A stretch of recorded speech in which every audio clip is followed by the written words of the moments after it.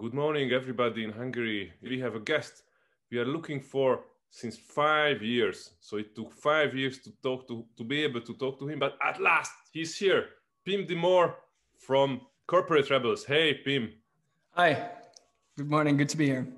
Nice to see you. I wanted to talk to you so much because basically what you say about yourself, your journey is very, very similar to mine. Can you explain a little bit how you got into this whole thing? Yeah. Yes. So let me briefly share a little bit about my background. I studied industrial engineering quite some time ago. And after I graduated, I started to work for a company that did exactly the thing that I had studied for. So I went to work for them, had a really good time in terms of the work I was doing. So the content of the work I really enjoyed.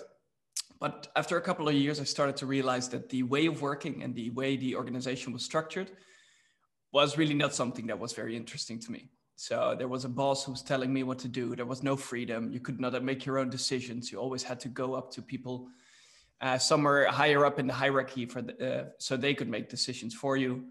There wasn't any entrepreneurship. So it was quite a boring work environment. And I became a bit frustrated. Luckily, I wasn't the only one, and a good friend of mine, Joost, he experienced the same problem in a different company.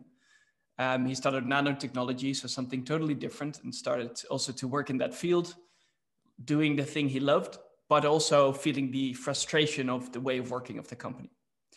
So we got together, shared our frustration, and after a couple of beers, we decided that we were not going to continue doing this for 40 more years. And we couldn't, because we were complaining so much, and we said, well, if we continue working in such environments, we will probably continue complaining as well for 40 more years.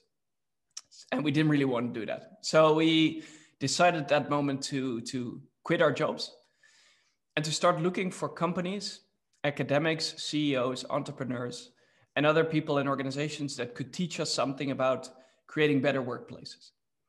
And we had heard about companies where they had no managers, where they had organized themselves in forms of self-management, where there was a strong purpose towards where the organizations was working towards. So there were all these things that we heard about, and we couldn't picture working in an environment like that because we had the complete opposite experience. So we got together and we said, well, let's look at these organizations and talk to these people to understand how they actually work different. So that was actually what we started doing 5 years ago.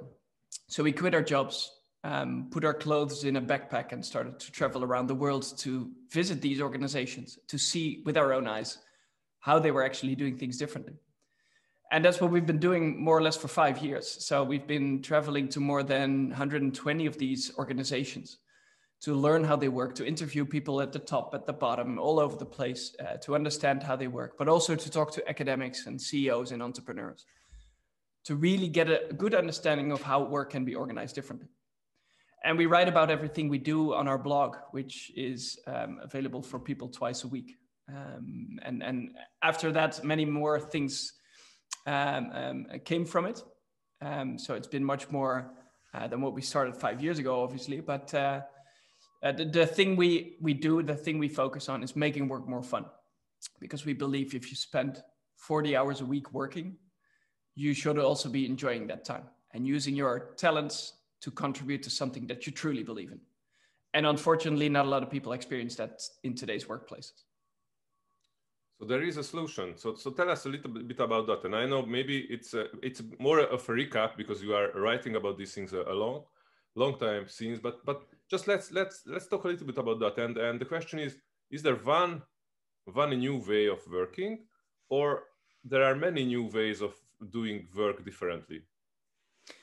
Well, 5 years ago, we set out to find the one golden solution. So this ideal way of working that could fit in every work environment. But after just a couple of months and a couple of visits to organizations, we learned that was not a possibility. Things were so different in every organization. It depended so heavily on the context, on the types of people working in those companies and what they were doing and where they were based and what kind of culture they already had. So unfortunately, there's not a one-size-fits-all solution. If that would have been the case, a lot more organizations would have already adopted it. But it's harder than that. So you have to really find a specific way of working that fits your specific organization. But there are, of course, overall themes that are common between these organizations and between these ways of working. So if you talk about giving people more freedom, more autonomy, you have to let go of quite a lot of rules and procedures and protocols in your company. You have to let go of the strict hierarchies in which many companies still work. You have to find a way to inspire people to contribute to something they truly believe in, and to find a way for your organization to do something more than just making money for shareholders. So there are these common themes that we've seen across the globe, whatever culture, whatever type of organization, where they could create environments where people could really flourish and be highly motivated at work by giving them some of these things. And in our book and in our blog posts, we write about the 8 trends, and these are kind of the overarching 8 themes that we see in these companies. Once again, it's not a one size fits all. So you might go to one company where you see 7 of these traits, and you might go to another company where you see 5 of these trends.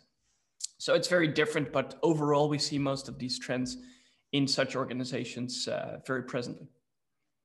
Do you know, I always were thinking about maybe the common denominator is honesty, because honesty is missing in a large number of organizations, and it's not necessarily outright lies. It's more, they don't talk about things in an honest way. So they are not really talking about, do we need an office or not? They're not talking about, are we really democratic, or we just act like and do what the boss wants us to do? Or, you know, all these small things that are not so small, like inter-company relationships and all this stuff, they are just under the rug. Oops, that was my Coke, which is bad because I wanted to drink it.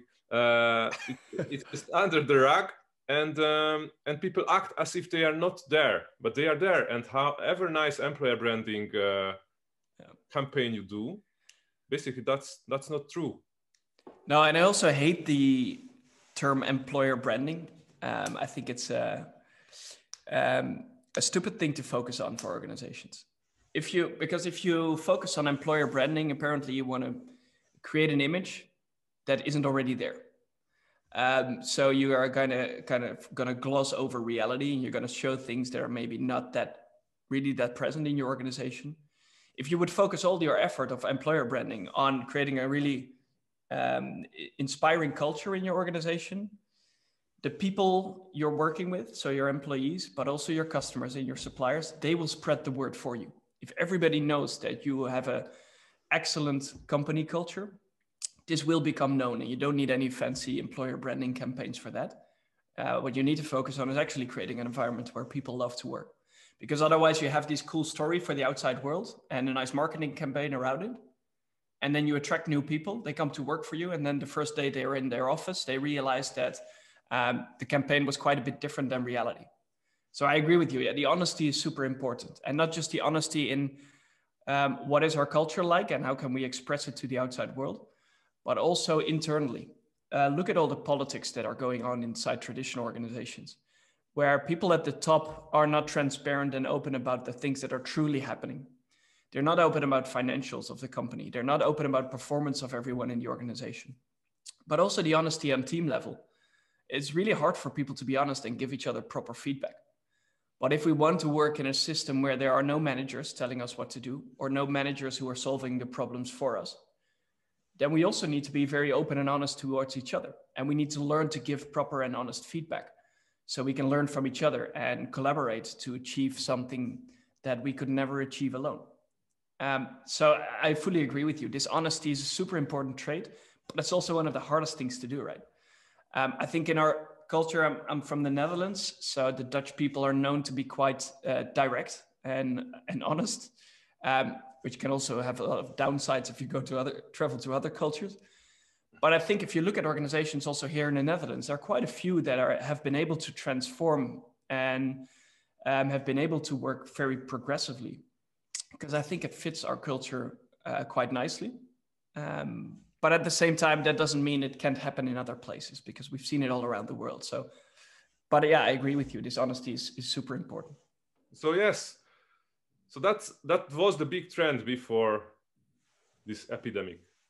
And so what do you think what is happening now, Pim? Is honesty more in focus? Is working really differently now in focus, or we just moved from the office to home and we brought all the problems and all the behavior with us?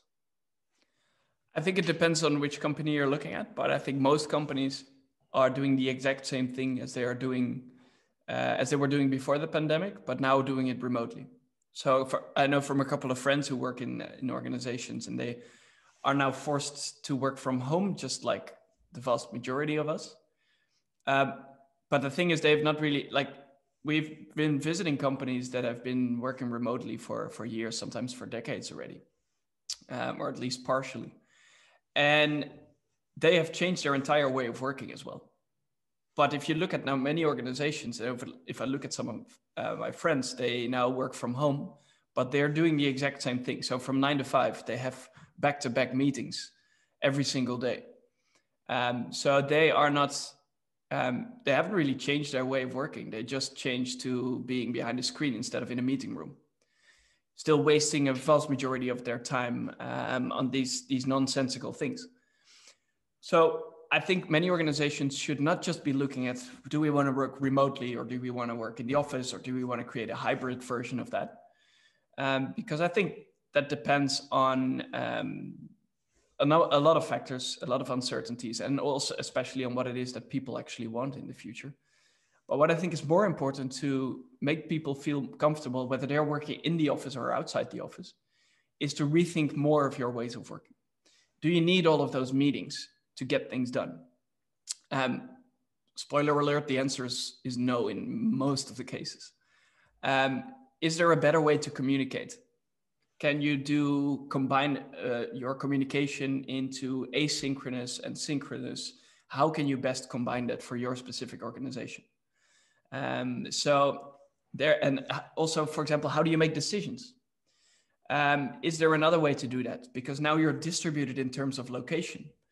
Can you also distribute some decision-making so people feel more autonomy, feel more ownership while they are working abroad, or while they're working outside the office?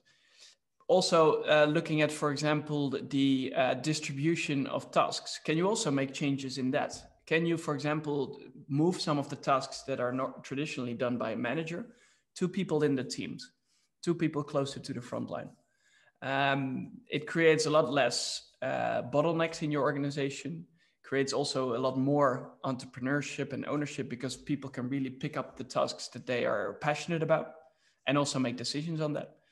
So if you change more of the things than just the working location, you can achieve much greater benefits than organizations are achieving at the moment. There's a lot to be done. And I think that's a perfect thing about this crisis. Like, it has a lot of downsides, of course, and gives our societies a lot of problems. But at the same time, it's also a big opportunity to change. Like, we're forced to make changes anyways. So why not use these changes to benefit from them in the best possible way? So any organization, whether it's in Netherlands or in Hungary, I think the main question should now be, how can we experiment with more ways of working than just our working location? How can we find a new approach to work that can benefit our employees, but also the organization itself? And I think these are vital questions to ask at the moment, especially before we go back into the normal way of working again. So tell us a few of these stories, because we read a few, like Frederick Laloux. I know that you are also a big fan of him, and Birds.org, if I correctly pronounce it. No. Birds.org. Birds.org, okay. I've had always problem with Dutch. Yeah, it's challenging. And drinking a lot of beer did not help. Well, sometimes you actually speak more fluently when you had a bit of alcohol. Yeah, but not on Dutch. So tell us a few of the recent ones, or the ones that surprised you the most, or the ones you would like to tell to the Hungarian HR community. Yeah, that's a really interesting one that we discovered just a couple of months ago. It's a Russian company, which I'm going to pronounce completely wrong, probably. Something like Vgusville. It's a supermarket chain, and they employ now about 14,000 people. And they adopted some of the principles of Buurtzorg, for example, or other progressive organizations. by distributing a lot of decision-making power to the people working at the front line. So the people in their supermarket stores. So they're spread throughout Moscow and also now to various other cities in Russia, and now also going abroad. And the interesting thing about them is that they also have quite some hate for traditional hierarchies and traditional ways of working. So the people in the shops have almost all of the decision-making power that to make the decisions that will benefit their shop. And they run the shops as if they are separate companies. So the people working there, mostly in teams of 5 to 10 people, they really run their own shop and are part of this bigger network, but they feel very much the ownership and entrepreneurship of being an entrepreneur themselves. And some of these elements where, for example, they select their representatives or their leaders in the team themselves. They have a lot of transparency on performance, on profitability, and all of these things as we see in other organizations as well. And there's another really cool example, a Chinese company called Hire. And they have split up their big traditional organization, which involves a lot of manufacturing. So they're the largest white goods manufacturer in the world, making washing machines and refrigerators and all that stuff. And they split up the big company of 80,000 people into more than 4,000 micro enterprises, where people select their own leaders, set their own working hours, make their own entrepreneurial decisions on their strategy, for example, and the people they're hiring and firing. And all of that is being done by the team themselves. As long as they are successful and profitable, they can also get the benefits from that. So there's a lot of profit sharing involved. They can even take shares in their smaller companies. So instead of having this big corporate organization where you need politics, where you need to move your way up the hierarchy to be able to influence what's going on, this organization is completely different because it's so decentralized. And the people, whether you're in the more strategic areas of the organization or at the bottom of the organization in working in one of these micro enterprises, all of them have a lot of decision-making power. So people feel as if they're working in a startup where they can influence what's going on and therefore be much more engaged and motivated as well with everything that's going on. So these are some of the examples of companies that are doing things differently, even in environments where you wouldn't expect such a thing to happen. And I think these are really cool examples to show to people that it can work, even in big companies, even in traditional environments such as manufacturing, even in a culture like a Chinese culture, where you also wouldn't expect such a thing to happen necessarily.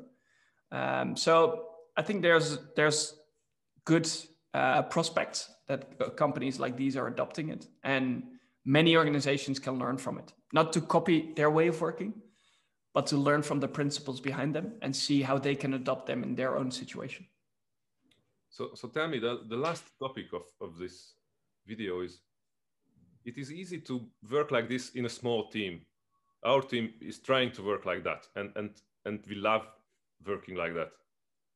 But what can an HR professional, let's say an HR director, do who has an existing company of 400 to 1,000 people, let's say? That's one question. The second part of the question is, who is the leader behind this transformation? Is it HR, or is it the CEO, or is it some kind of internal champion, or it depends on who is taking the lead? What is your view on this? We've seen different approaches. We've seen the approach where the leadership of an organization makes a decision to change, sometimes making that decision very much top down and forces the organization to change. That doesn't happen too often. Sometimes the leadership makes the decision to change, but does it in a very collaborative way. So working with the organization to make the change. And even sometimes it comes from one specific team or one specific department, where the leader of that team or leader of a department decides to do things differently. They start experimenting with the things that they can change in their own circle of influence.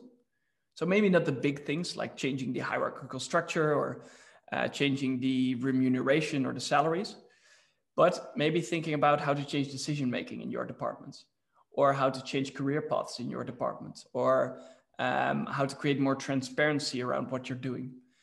And sometimes when it starts in one team or one department, it can then go over to other teams or departments in the organization, and you can really create some kind of movement in the organization of change.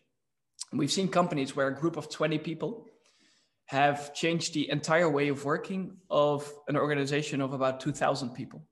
So it really started with a team at the bottom of an organization working in a logistics department. And then they started to get more people and more teams involved. And they've been really able to create this change movement that changed the entire way of working of this bigger company. So it can come from various ways. I think for HR people, it's important to find the pioneers in your organization. So as an HR director, you might not have the power to force an organization to change. So find the people that are interested in changing their way of working, show them how it can be done different, give them the opportunity to visit some of these organizations, or at least to learn from them, and then go ahead and change, or give them the freedom to make changes in their work environment. Start with the smaller things and then start changing the bigger things once you see the first success. So it's really about giving people the opportunity to change, to step forward, to make a transformation, and start with the small things and then create the bigger changes as you go. Because I think everybody has the power to do that. You don't have to be in a leadership position for that. So find those pioneers, give them the opportunity to change, set up experiments, and then slowly but surely start transforming the bigger things. Thank you very, very much for being here. That was an interesting discussion. Thanks for having me. Enjoyed being here. And we hope to see you more. And we definitely will going to follow you and share some of the Corporate Rebels stuff to the Hungarian HR community. And let's see how the next few years gonna go. I think that's gonna be, for us, at least for you and us, that's gonna be an exciting thing to watch, isn't it?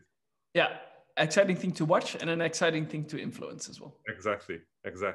Yeah. That's a good end line. So thank you very much. Thanks for our audience, and take care all. Ciao, bye-bye. Bye.